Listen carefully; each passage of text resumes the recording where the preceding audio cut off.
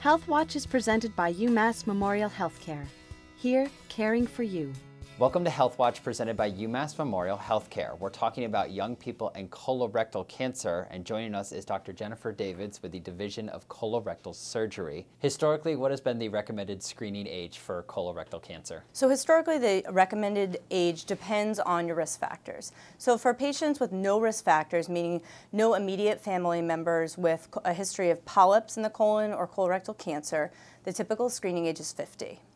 It may be as early as 40 for patients that have a family history, or even 10 years before the age where their close family member was diagnosed. In terms of symptoms, patients should be mindful of noticing blood on the toilet paper or dripping into the bowl. Often patients think that it has to be hemorrhoids, but sometimes it could potentially be something else, such as a cancer or a polyp.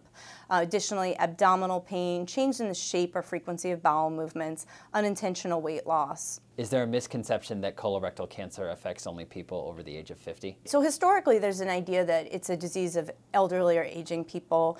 People generally know when they turn 50, that's the year they get their colonoscopy. But what we've found by looking at large studies of individuals is that there's an increase in the last few years of the number of patients that are under 50 years old that are getting colorectal cancer. Are there any differences in the cancers found in younger patients versus older patients? So there are some studies where people have looked at the colorectal cancer in individuals under 50 years old and compared them to patients that are over 50 years old. And some of the findings of those studies do suggest that in some of the younger patients, the cancers may be more aggressive. Do the survival rates differ between patients? So what they found is looking at younger patients, even when patients are of the same stage, the younger patients often have a more aggressive disease and the survival may be lower. Do younger patients typically undergo a more aggressive treatment regimen than older patients? So it really depends. Age is just one factor in how a patient is treated.